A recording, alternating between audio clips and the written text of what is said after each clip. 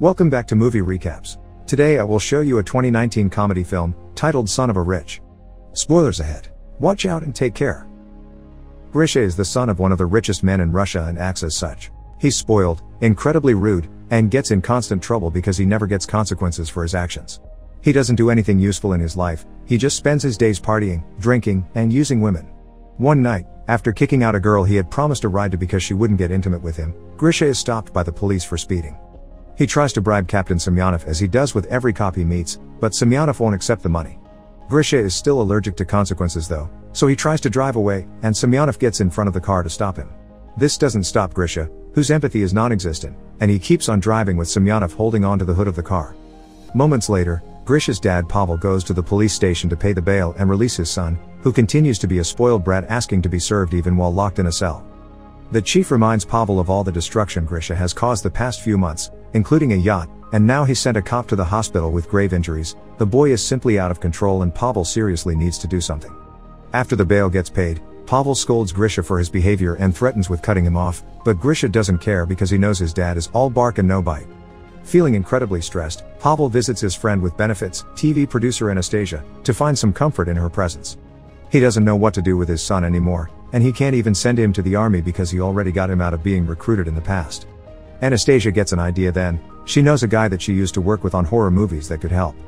His methods are unconventional but very effective, and Pavel accepts to pay him a visit. They find Lev Arnoldovich in his creepy house hanging from the ceiling with a rope around his neck, but it's all fake. This is what he does best, developing devices and special effects to trick the eye. After showing Pavel the method he used with a smoker client, which was pretending to cut his finger off, Pavel freaks out a little and wants to leave, but Anastasia convinces him to at least hear Lev's plan for Grisha. Many days later, Grisha is coming out of a club when he sees his car being towed, so he runs after the truck only to suddenly get shot and fall unconscious. He wakes up hours later to find himself in a stable, wearing strange clothes, and being told by stable boy Artyom that he needs to saddle the horses or their lord will get angry. Grisha doesn't understand what is going on, especially when foreman of the college comes to drag him out and kick him while yelling at him for not following orders. At that moment, the landowner Dmitry Timofeyev and his son Alexei Timofeyev show up and give Avdi a whip, which he uses once on Grisha for not following orders. Dmitry tells him to get the horse ready now or he'll get a worse punishment, but when Artyom takes him back to the stable, Grisha jumps through the window and runs away. He seems to be in a village in 1860s Russia, before the abolition of serfdom. As he runs, Grisha asks people for help, requesting a phone or even the police, but nobody knows what he's talking about. Eventually, he makes it to the estate borders and accidentally falls into a lake, so when he comes back to the village to get dry clothes, he's captured by Avdi and taken to be hanged for having run away. Luckily for him, Dmitry's daughter Aglaya shows up and asks her dad to have mercy on the prisoners because she's tired of all the killing. Seeing as it is her birthday, Dmitry agrees and Grisha is allowed to live. A bird is flying above them, taking it all in before leaving to enter a building near the edge of town. It's actually not a bird, it's a drone pretending to be one, because this whole deal isn't time traveling. It is Lev's plan to teach Grisha some discipline and Pavel's money allows for such an expensive production. Lev is in charge with the help of Anastasia, who uses her experience as a TV producer to keep the illusion going without any mistakes. There are cameras hidden everywhere in town, even in the trees, and there's always a sniper ready to shoot Grisha with a tranquilizer in case something goes wrong. After seeing the whipping of his son is real, Pavel is starting to wonder if he's done the right thing, but Lev convinces him this is for Grisha's own good. After seeing Lev and Anastasia argue, Pavel can't help to wonder what's the issue between them, and Lev explains that when Anastasia said they worked on a horror movie together she meant they used to be married. While Grisha spends some time alone in the stable coming to terms with the fact he's traveled in time, the actors are given the scripts for the next scene. The director reminds everyone of the rules: women shouldn't shave their legs, men shouldn't shave their faces, and things like bras, underwear, earrings, and rings are forbidden. Alexei picks his script up after saying hello to his girlfriend, Liza, who works as in charge of the horses and not acting. He also makes fun of Aglaya for her contract. The writers want her to be Grisha's love interest, which means she'll have to sleep with him, and that has Alexei wondering where the line between actress ends and harlot begins. Grisha starts living through an awful routine in the village. He has to wake up before dawn, eat broth with only flies as meat, work with horses he's scared of, use the forest as his bathroom, wear pants without underwear, and get whipped every time he's disrespectful. One afternoon, Misha is taking a break from work when he suddenly hears Aglaya crying, who explains to him that she's sad because her father wants her to marry an old rich man. Instead of showing sympathy, Grisha thinks it's a great idea, because if the man is so old then he'll die soon and Aglaya will get all the money.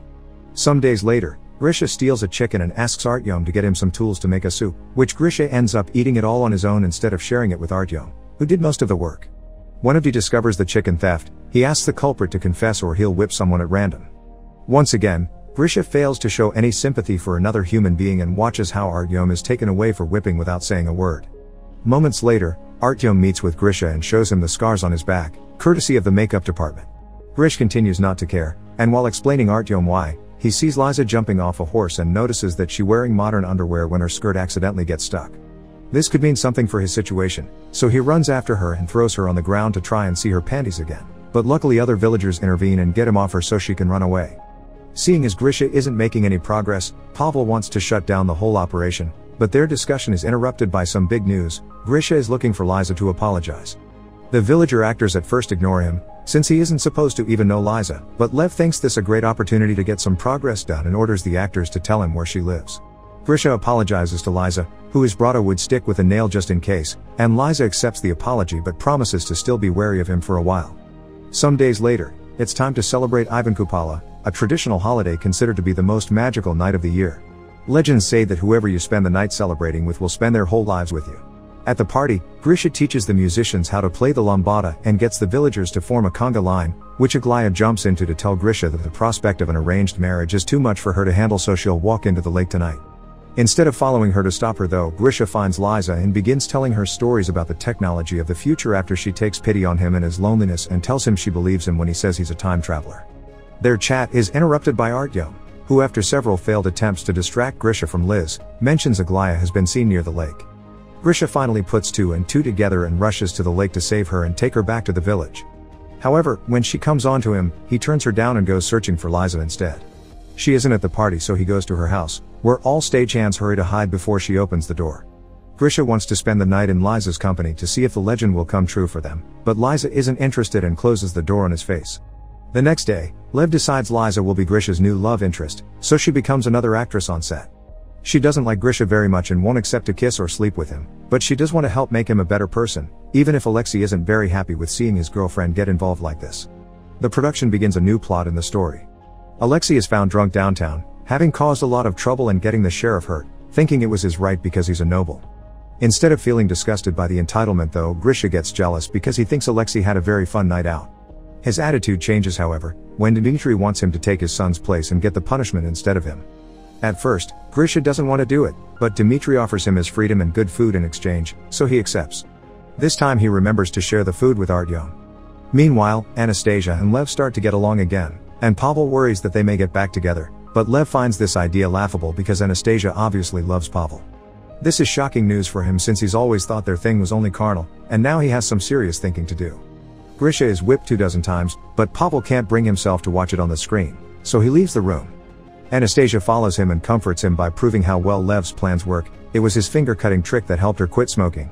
After the punishment is over, Grisha goes to the landowner's house to ask for the papers that would grant him his freedom. Dmitry isn't around, so it's Alexei that receives him only to throw him on the floor, kick him and spit on him while calling him an idiot for ever believing they would set him free for real. Grisha stands and closes his fists, thinking about defending himself, but decides to leave the house without a word, to Lev's disappointment. From then on, Grisha continues to work as a stable boy, but he also starts spending more time with Liza and falling in love with her. One afternoon, while they are taking a walk together, they see a bird flying in a very weird pattern. It's a drone that has lost control. While the producers get the sniper ready in case it falls, Liza tries to distract Grisha by telling him she's seen the bird since she was a kid and she believes it to be her guardian angel. Thankfully, in the end, there's no need for the sniper. The technicians regain control of the bird and get it out of there. Meanwhile, Alexei and Aglaya are both rather angry with how things are going.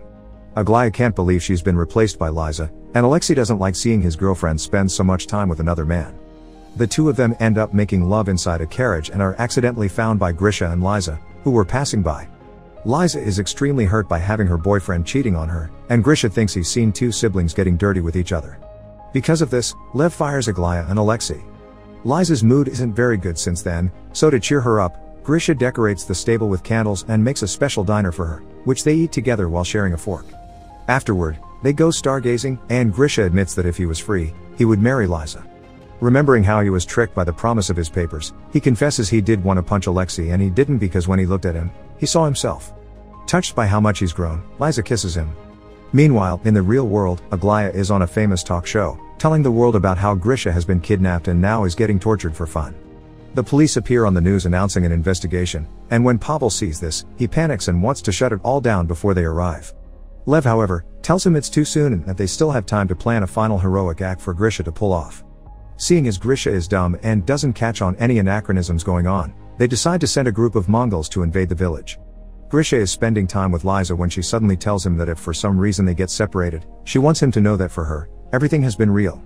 Artyom arrives then and tells them to quickly come back to the village because the Mongols have attacked. Believing the story with no issues, Grisha thinks that they should go the other way to avoid danger, so Artyom uses an excuse Lev feeds him through his hidden microphone. The Mongols will burn the village if every worker isn't there. In the village, the Mongols have been given a huge food offering, but their leader also wants a woman, so he chooses one from the crowd. Her father immediately jumps in to defend her, and since Mongols respect bravery, they allow him to duel one of their soldiers for her freedom. The father loses and gets decapitated, but since he paid with his blood, this is enough to buy his daughter's freedom. So the next woman the leader chooses is Liza, but no matter how much she cries out for Grisha's help, he gets scared and goes away. Seeing the plan didn't work, Pavel is ready to shut it all down, especially since the police are on his way, but Lev wants to wait a little longer because he believes in him. When Grisha sees the bird drone fly above him, he takes it as a sign from Liza's guardian angel and decides to do the right thing. He gets on a horse and, after grabbing Liza's old stick, he rides back and hits the Mongols on the head before getting Liza on the horse with him and riding away. Right after they leave, the police arrive on set. Since Grisha isn't around, it's easy for Pavel, Anastasia, and Lev to lie to them and simply tell them they're filming a movie, which the officers believe, leaving without arresting anyone. Meanwhile, Grisha and Liza ride past the estate limits and find a gas station, which greatly confuses Grisha. Liza is about to explain everything to him, but that's the moment the sniper chooses to strike and knock Grisha out. He wakes later in the hospital, where Pavel tells him he's been 3 months in a coma after a car accident and pretends not to know what Grisha is talking about when he asks about the village and Liza. Grisha tries to go back to his old partying life, but it doesn't feel right anymore, and even gifts his car to Captain Semyonov to compensate for what he did to him. One evening, while in a club, Grisha finds Alexei and Aglaya and tries to ask them about Liza, but they pretend not to know him. Grisha apologizes for the confusion while looking incredibly defeated, so the actors decide to take pity on him and give him some information. The following day, they take Grisha to the ranch where the production rented the horses and Liza works at, and when he finally sees her again, he asks her if what she had said is true and it truly had all been real for her. When she confirms it, the couple kiss and begins a new relationship. Sometime later, Grisha takes Liza as his +1 to his father's wedding to Anastasia, where he thanks him for having put him in this crazy project and making a better person out of him. From then on, more spoiled rich brats are taken to the village often and Grisha helps with their rehabilitation. Make sure to subscribe and turn on notifications so you can watch more videos like this. Thanks for watching.